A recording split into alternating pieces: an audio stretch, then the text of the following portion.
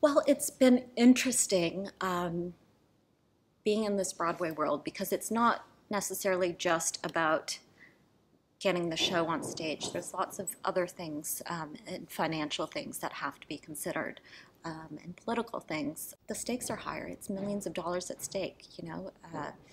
Had no idea that understudy costumes were so important in regional theater. That conversation is totally separate from my process. Like the shops take care of that.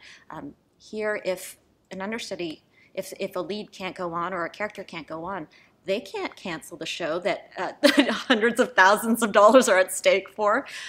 So, you know, things like that. What was nice about doing a commercial show in New York was getting to know all of the amazing vendors in town. So the shoemakers and the drapers and the hat makers, and you know, people that maybe you got to do one thing with them when you're doing a regional show. Here, you know, you sort of build it all.